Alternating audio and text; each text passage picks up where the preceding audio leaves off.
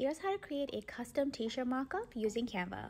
This is going to be a great Canva hack if you have a print-on-demand business. First, go to Canva and click on custom size. For this example, I chose 1080 by 1080. Now drag and drop your photo. I created this image using AI because I want custom graphics for my listing.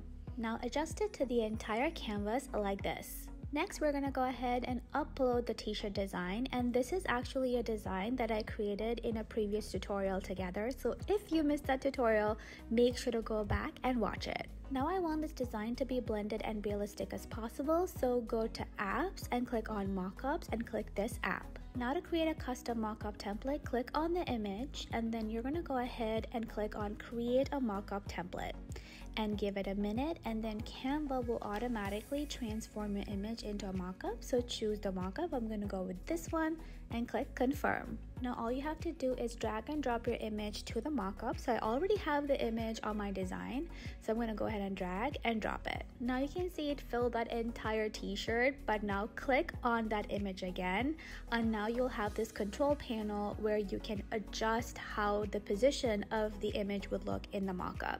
So I'm going to go ahead and tilt it and click apply changes. And that's it. That's how you do it. This will give that mockup a little bit more texture and realism, especially if you're doing t-shirt mockups. I hope this Canva tutorial was helpful. Make sure to save this for later and follow me for more Canva hacks just like this one.